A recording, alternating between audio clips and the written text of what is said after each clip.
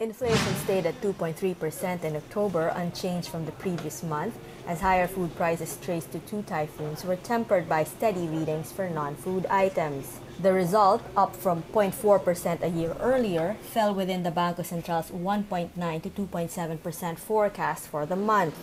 BSP Governor Amado Tetanco said the turnout is in line with their view that inflation will be manageable over the policy horizon, indicating that policy rates will likely stay unchanged during this Thursday's Monetary Board meeting.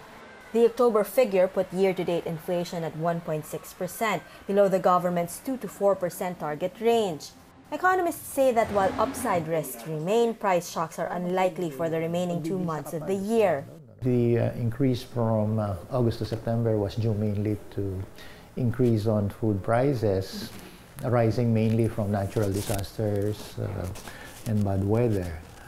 But as the economy moves on and we enter the months of November and December, where we expect the weather to improve, I guess we don't expect any more surprises from food prices.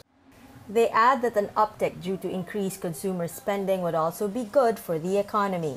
The 2.3 is a combination of healthy confidence of consumers, diba? So at the same time, tamed increases in prices of goods and services. So even if mag-hit pa siya ng 2.5, I don't see any problem. In fact, that's the dream of other countries. Okay. The dream of other countries is for inflation to kick in. Risks to the outlook include higher oil prices, a continued peso fall, pending petitions for power rate hikes, and more weather disturbances. But economists are discounting a year-end spike. But there are also some moderating factors on inflation because, let's face it, the share of oil, of imported oil and petroleum products has really gone down, particularly in the power sector. So that has gone down, and so while we are seeing a very big increase in oil prices, particularly in the pump prices of gasoline, it might not be that strong to cause a big spike in the inflation.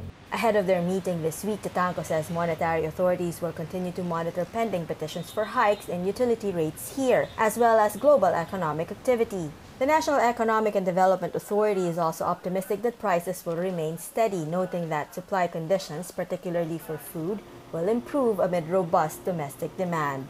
Bev Natividad, Bloomberg TV, Philippines.